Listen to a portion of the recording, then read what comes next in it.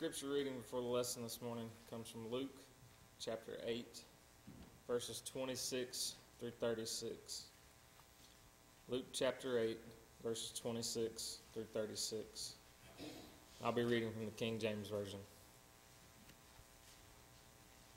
And they arrived at the country of the Gadarenes, which is over against Galilee.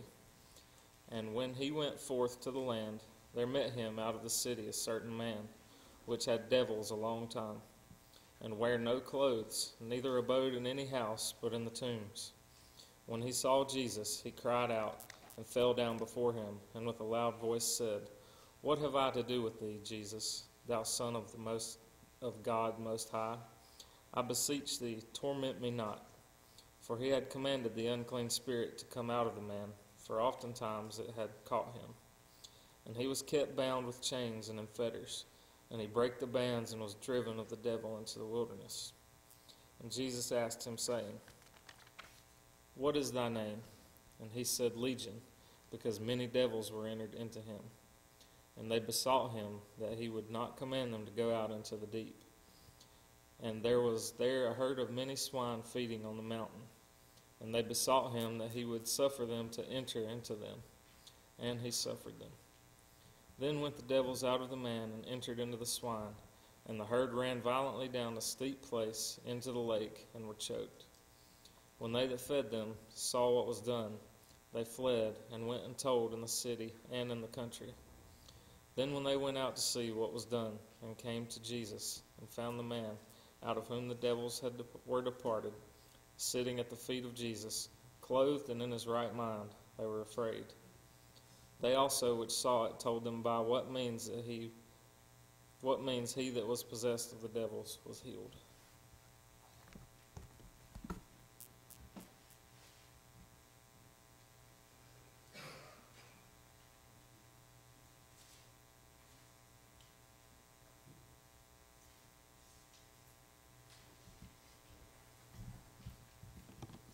The subject of demons is a very intriguing one, perhaps to most people, but certainly to students of the Bible.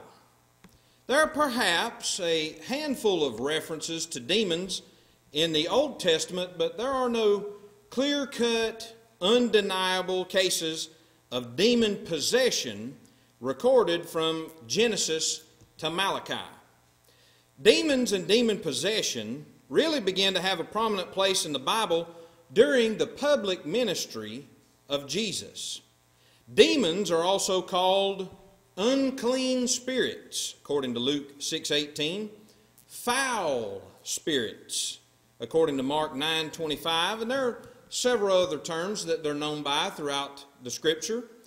Generally, in the King James Version of the Bible, you'll see them called devils. So as we read through the Scripture, you'll see references to devils, but the meaning is demons. One thing we can know for certain about demons is that they are some sort of spirit entities.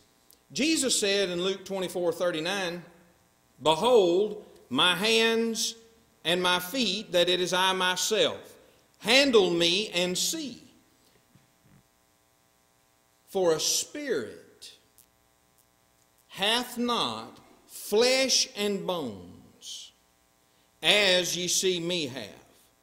Now, when we consider the subject of demons and demon possession, we're not dealing with flesh and blood entities. We're dealing with some sort of a spirit entity. Spirit would be something invisible to the human eye, and immaterial. That is, we cannot reach out and touch it. But now, regarding the origin of demons, the Bible is silent. We can, however, draw some reasonable conclusions, but nothing can be stated, I suppose you could say, with absolute dogmatism, to satiate, I suppose, the minds. If I were a teenager, I'd be paying attention. That would be me, because demons always interested me, and I never really recall anybody preaching on demons. But what would basically be the origin of demons? You got really two choices that make somewhat common sense or reasonable conclusions. For one, they could be fallen angels. But there's a problem with that. It seems that as we go through the New Testament specifically, that demons always wanted to inhabit a living body, preferably a human body. Well, why would an angel want to inhabit a human body? So that's one option. That is an option, but it doesn't make sense. The second one really makes the most amount of sense, is that demons were the wicked dead. That they had been humans on this planet at some time. They had died. They had been sent to the Hadean realm. And for a period of time, God allowed them to go out and about into the world. And we'll see ultimately that reason was to prove the supremacy of Jesus Christ. And once the supremacy of Christ was established over all the spirit world, the apostles carried that on for a period of time as well. So in this sermon, we're going to consider demon possession and a few things associated with it. And here's the underlying question. Here's everything that we're going to try and answer today. Is demon possession possible today? Yes or no? The Bible answer to that is very clear.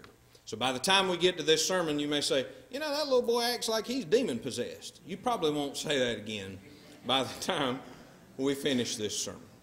So let's talk today about demon possession. And in the first place, we're going to talk about the certainty of demon possession in the first century. Now know this, demon possession was real. Those asserting, or really that the factual accounts of demon possession in the first century as recorded in the New Testament were various undiagnosed natural maladies such as epilepsy or mental illnesses. Let me just state it plainly. They're wrong. When the Bible teaches that people were possessed with demons, that was not just some type of epilepsy, that was not just some type of mental illness, that was demon possession. Let me prove it to you. Look with me in the book of Matthew chapter 4. And notice the list of things that are stated in Matthew 4, really verse 24. But let's back up to Matthew 4 and verse 23 and roll right down into verse 24. Matthew 4:23 says, "And Jesus went about all Galilee, teaching in their synagogues and preaching the gospel of the kingdom and healing all manner of sickness and all manner of disease among the people." Verse 24. "And his fame went throughout all Syria." Now notice these things. Watch. "And they brought unto him all sick people that were taken with divers diseases and torments." Now notice, in addition to that, "and those which were possessed with devils," demons, "and those which were lunatic," perhaps the idea there is those epileptics, "and those that had the palsy." And what's the point? He healed them. Whatever their affliction was, when they got them to Jesus, what did Jesus do? He fixed what ailed them. Now notice that. The Scripture itself makes a distinction between various physical illnesses and demon possession. Demon possession was not just some type of undiagnosed physical illness. It was its own thing. Spirit entities entered into the bodies, generally of living people, and took them over and did various terrible things to them, as we'll see. But let's further establish the certainty of this. The unbelieving Jews, now the Jews who didn't even believe that Jesus of Nazareth was the Christ, the Son of the living God, they believed in demon possession. Are you aware of that? Look with me in Luke 11. Luke 11, and we'll just notice a few verses here and there. Luke 11, and let's notice verse 15. These individuals were there, and they witnessed Jesus do something. Well, what did they think that Jesus did? Luke 11:15, "But some of them said, He casteth out devils." He casts out demons through Beelzebub, the chief of the devils. So they were convinced that Jesus cast out demons. But the problem in their mind was, where'd he get that power? Where'd he get the power? Jesus did exactly what they saw him do. So they didn't try to deny that he cast out demons, but what they said is, well, he didn't do that by the power of God. he did that by the power of Beelzebub. And that, incidentally, is blasphemy of the Holy Spirit. There's an example of it in the Bible. But notice also the unbelieving Jews believed in demon possession. But notice in this same context that Jesus believed in demon possession. Look at verses 19 and 20. Jesus says, and if I, notice he didn't say he did it, but he says if I by Beelzebub cast out devils, meaning he did cast out demons, by whom do your sons cast them out? If I cast them out by the power, so to speak, of Satan, how do your children, how do your sons, how do the other Jews of the first century, how do they do it? Therefore shall they be your judges, but, notice in contrast, but if I, Jesus, with the finger of God cast out devils, that is demons, no doubt the kingdom of God is come upon you. It was near to come right then. So Jesus affirmed that what the Jews witnessed was indeed the casting out of demons, but he also affirmed where he got this power. Where did he get it? He didn't get it from Beelzebub, did he? He got it from God himself. So it was of divine origin that Jesus cast out demons. But there's one more. You're aware that the apostles of Christ believed in demon possession. Look with me in the book of Acts. Look with me in Acts 5, and we'll notice verse 12 just for the context, but we're going to really look at verse 16. Acts 5, verse 12, just for the context. And by the hands of the apostles. Now, in this context, this is the apostles of Christ. Matthias was numbered with the 11, and there were 12. Paul is going to come a little later on in the book of Acts. So this is the 12. Judas Iscariot has died. He's hanged himself. And now Matthias is numbered with him. And by the hands of the apostles were many signs and wonders. That's Bible language for miraculous activity wrought among the people. And then you have a parenthetical statement, but skip down to verse number 16. There came also a multitude out of the cities round about unto Jerusalem, bringing sick folks of all sorts. But notice, and them which were vexed with unclean spirits. Meaning what? They were possessed by demons. And they were healed. How many? How many of them were healed by the time they got them to the apostles of Christ in Acts 5? You got them there, what happened? They were healed, everyone. Everyone. Well, the evidence should be clear and complete, shouldn't it? Demon possession in the first century is a biblical certainty. And those with honest and good hearts believe everything the Bible teaches to be true simply because the Bible teaches it to be true. You know, one thing we don't need to try and do ever is look for a way to explain the Bible away. You're aware of James 2 and verse 19. Thou believest that there is one God, thou doest well. The devils also believe and tremble. Let me give you something. Let me get you this. Watch. How many times do we dismiss this verse? How many times do our religious friends dismiss this verse? Watch. Just like they dismiss demon possession in the first century. He that believeth and is baptized shall be saved. But he that believeth not shall be damned. Now, why would we try and dismiss demon possession in the first century?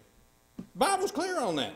Why would we try to dismiss being baptized to be saved? It's just as clear, isn't it? Indeed it is. Let's move on. In the second place, let's talk now about the calamity. The calamity associated with demon possession in the first century. Stated plainly, demon possession was horrible. Some of the saddest accounts in the Bible are associated with demon possession. For example, in Luke 13:11, a woman afflicted by a spirit of infirmity was bent over, unable to straighten herself for 18 years. Can you imagine that? It seems like, I'm standing straight up right now. Imagine if I were just bent over at the waist and I stayed that way 18 years. Well, why was she in that condition? she was afflicted by a spirit of infirmity. That's another way to express she was possessed by demons, or at least a demon. Another example in Matthew 12:22 records a demon rendering a person blind and without the ability to speak. But you know what's interesting? As you go through the Bible, especially the New Testament, and you begin to study things about demons, demons never spoke blasphemous things about Jesus. They never spoke blasphemous things about God. In fact, sometimes those demons spoke better about Jesus than the non-possessed people that were standing around watching Jesus cast out demons. Let's consider two examples. Look at our scripture reading beginning in Luke 8. And we're not going to read through all this, but we're just going to look at bits and pieces of it again. We're going to try to notice the calamity associated with demon possession in the first century. Parallel accounts of Luke 8:26 through 36 are also found in Matthew 8:28 through 34 and Mark 5:1 to 20. Notice verse 26 of Luke 8. And they arrived at the country of the Gadarenes, which is over against Galilee. And he, that's Jesus, went forth to land, and there met him out of the city a certain man which had devils, that is demons, long time. How long is long time? I don't know. But it's longer than a short time, wouldn't you say? And, now notice this. Notice how demon-possessed people acted sometimes. And wear no clothes.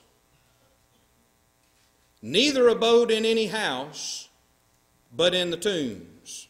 Now that's sad right there in and of itself. Verse 28. Notice, watch what happens.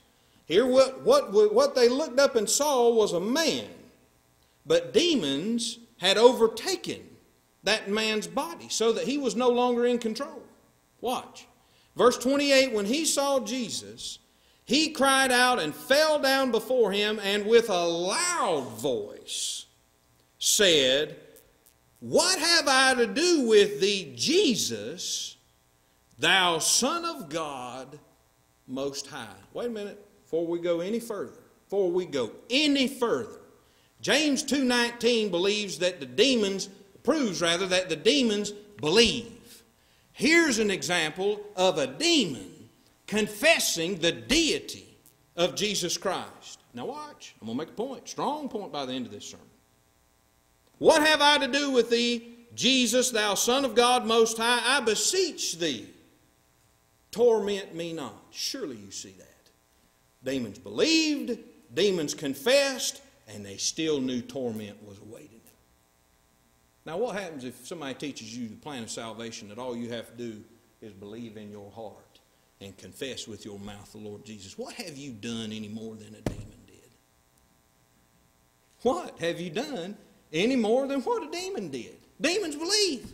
Demons confess. And here this demon says, don't torment me. I don't want to be tormented. And they believed and they confessed the deity of Jesus. Now you let that simmer in your mind as we move forward through the rest of this sermon. Now, look down at verse 29. Parenthetical. Notice the calamity associated with this. For he had commanded the unclean spirit, that's the demon, we'll see it's demons plural, to come out of the man, for oftentimes it had caught him, this demon-possessed man, and he was kept bound with chains and in fetters, and he brake the bands and was driven of the devil, the demon, into the wilderness. Isn't that sad? It's so sad when you begin to look at this and the calamity associated with demon-possessed people. Verse 30, and Jesus asked him, saying, What is thy name? And he said, Legion. You begin to do a little bit of research on this, and a Roman legion was composed of thousands of men, perhaps even as many as 6,000. How many demons had overtaken this man's body? I don't know. But it seems to indicate a very large, unusually large amount of demons were in this man's body. He said legion because many devils, that is, many demons, were entered into him, and they, the demons, besought him, Jesus, that he would not command them to go out into the deep. What's the deep? The only thing that I can wrap my mind around that makes any sense is where did they come from? They were the wicked dead. What happens when you die wicked? You go to the Hadean realm, but the Hadean realm has two parts. There's paradise. When Jesus died, that's where he went. But then you have the other side of that. Perhaps it's known as torment. Generally, it would be known as Tartarus. And it's likened unto being on fire when you look at the rich man of Luke 16. So the deep there, they understood that when Jesus commanded them to go, they're going right back to torment. They're going right back, and that's why they don't want to go. Don't command us. And they understood that Jesus had the ability to say, when you're gone, you're gone. So they're begging Jesus, don't do us like this. Now, for the sake of time, we understand what happens here. They're sent into a herd of swine. The swine run off and are drowned. But look at verse 35. Then they went out to see what was done, and came to Jesus and found the man, out of whom, notice, in order to come out of, they had to be in him. They were inhabiting his physical body. Out of whom the devils, the demons, were departed, sitting at the feet of Jesus, clothed and in his right mind. And notice this, and they were afraid. They were afraid of him when he was demon-possessed. They're afraid of him when he's not demon-possessed. They couldn't wrap their minds around this. Now, I want to show you another account, and it's in Mark 9. And understand that demon possession in the first century didn't just happen to adults or to bad people or to grown people. Demon possession also occurred to innocent living children. That's sad. Now, for the sake of time, look with me in Mark 9, and let's begin in verse 20. What are we noticing? We're noticing the calamity associated with demon possession. Mark 9:20, and they brought him, this demon-possessed child, unto him, Jesus. And when he, the demon-possessed child, saw him, straightway the spirit, the demon, tear him. And he fell on the ground and wallowed foaming. Put yourself right there. There's your young child, demon-possessed. And this demon is tearing up the inside of your child. Isn't that sad? Wouldn't that be awful to watch? I don't know if you've ever had, one time in my life I saw a person have an epileptic seizure. And I'm not trying to say this was an epileptic seizure. This person was demon-possessed. But that'll stick with me probably to the day I die. If you ever see someone live time have an epileptic seizure, it's rough. And a lot of times the people that have them daily or regularly. And imagine if that were your child. Wouldn't that be tough? Yes, indeed it would. Verse 21. He, Jesus, asked his father, how long is it ago since this came unto him? And he said, of a child. Since he was a little boy, it seems. And oft times it hath cast him into the fire. The demon tried to cast this young boy into the fire and into the waters to destroy him. But if thou canst do anything, have compassion on us and help us. Now, what do you think Jesus is going to do? You think Jesus is going to turn his nose up and walk off? Oh, no. Jesus does what Jesus does best. Now, notice verse 26 again for the sake of time. Jesus has commanded the demons, however many, to come out. Verse 26, and the spirit cried and rent him sore, and came out of him. And he, this demon-possessed child, was as one dead, insomuch that many said, he is dead. He's dead. But Jesus took him by the hand and lifted him up, and he arose. Now notice, we didn't get all the context of this, but notice verses 28 and 29. And when he was come into the house, his disciples asked him privately, why could we not cast him out? Apparently they tried.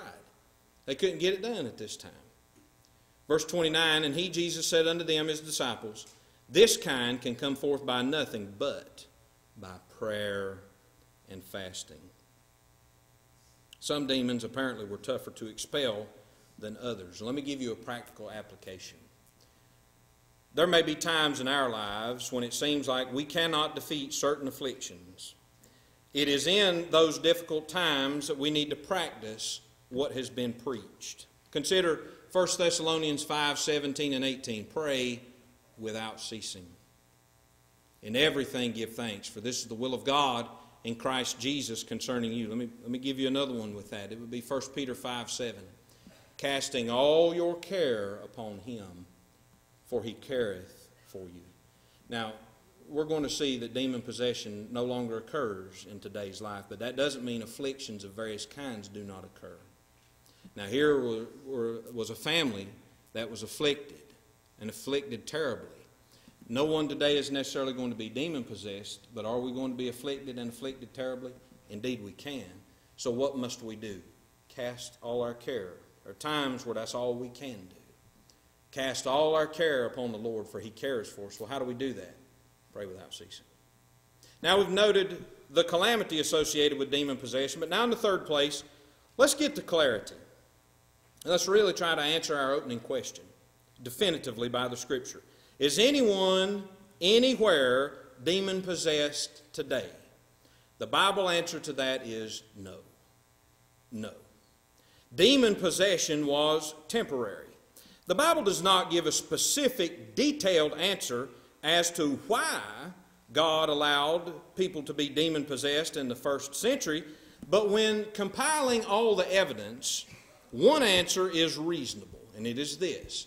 Demon possession was allowed to prove the supremacy of Jesus over the spirit realm. That seems to be the simple answer. That's why you really don't see any clear-cut cases of demon possession going back into the Old Testament. Yes, there are some passages which mention demons, but there's really nothing that you can nail down and say this person for sure was demon possessed. But by the time we begin reading the book of Matthew in the New Testament, it doesn't take long, does it? And there were demon-possessed people. Why? God allowed it temporarily to prove the superiority, the supremacy of Jesus over the spirit realm. And the apostles continued with the ability to cast out demons for a time to establish that they were telling the truth about Jesus and the church. The last account of biblical demon possession, if I look correctly, is recorded really in Acts 19, verses 11 through 16. Verses 11 and 12 there give account that even certain items that had been on the Apostle Paul, such as handkerchiefs and the like, that if people touched them, it would heal them supernaturally. It would cast out demons in that way. And then you read on down in that same account about the 7 sons of one Sceva, who they thought they were exorcists, and they went to go cast out a demon, and it backfired. It didn't work out quite the way that they thought it would. Now, demons are mentioned on throughout the New Testament, but that seems to be the last account in the Bible of demon possession. Now, when we look at demon possession, it had to have been supernatural. That's not the natural order of things. That's not how it was as it seems in the Old Testament, though miracles did occur in the Old Testament, but it was supernatural, miraculous. And all miraculous activity has ceased. You say the Bible doesn't teach that. Yes, the Bible does teach that. Look with me in 1 Corinthians 13. The book of 1 Corinthians is really about church problems, but it's more than that. It's about church problems and solutions. The first century Church of Christ at Corinth was having problems with spiritual gifts, with miraculous gifts. They were puffed up. They were abusing them on the one hand. So in chapter 12, you have spiritual gifts. Chapter 14, you have spiritual gifts. And then what's the solution? Well, 1 Corinthians 13 is the love chapter, isn't it? That's going to be the solution. But notice what the Apostle Paul says by inspiration in 1 Corinthians 13, beginning in verse 8. Charity, that is love, never faileth. But in contrast to what never fails, whether there be prophecies, that's miraculous, that's supernatural, what's going to happen? They shall fail. Whether there be tongues, that is, the ability to speak known languages that you never studied, that was supernatural, they shall cease.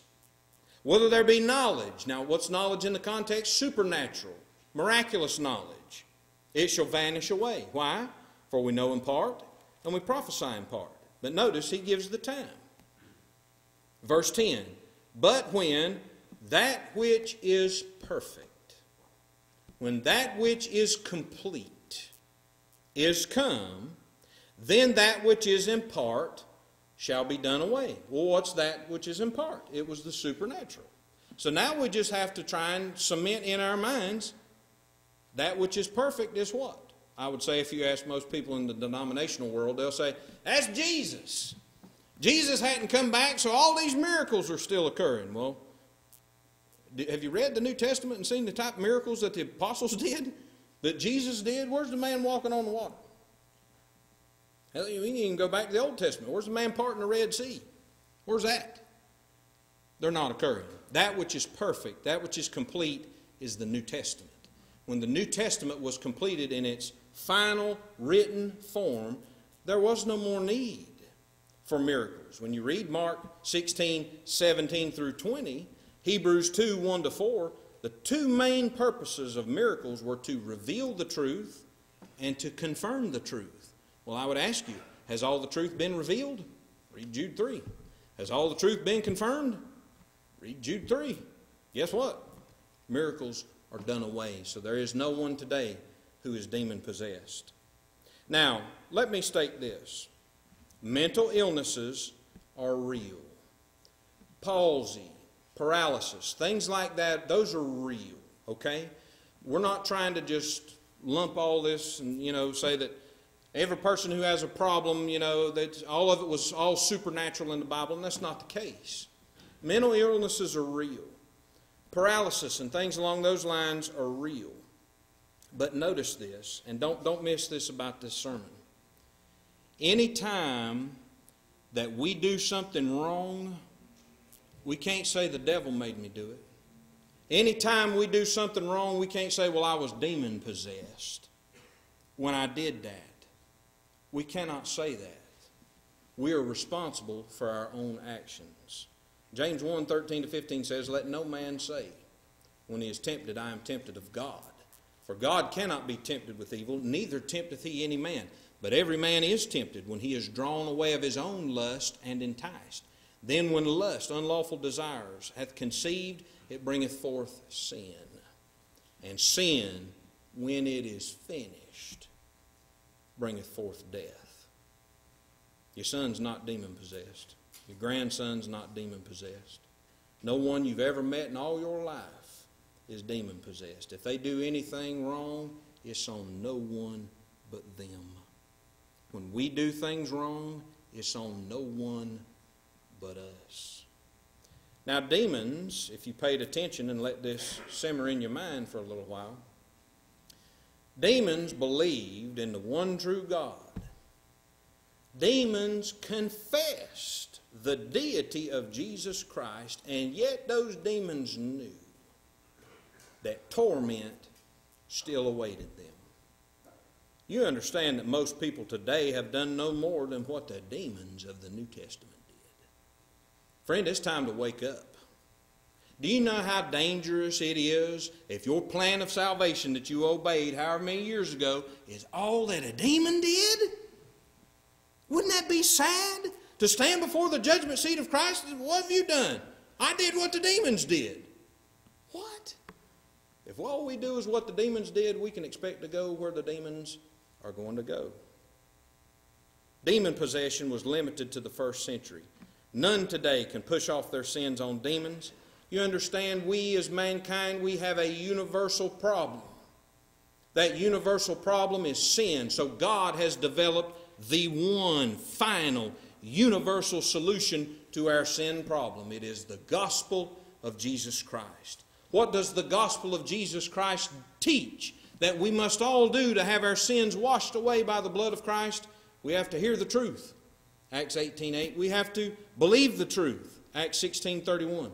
We have to repent of sin, Acts 17:30.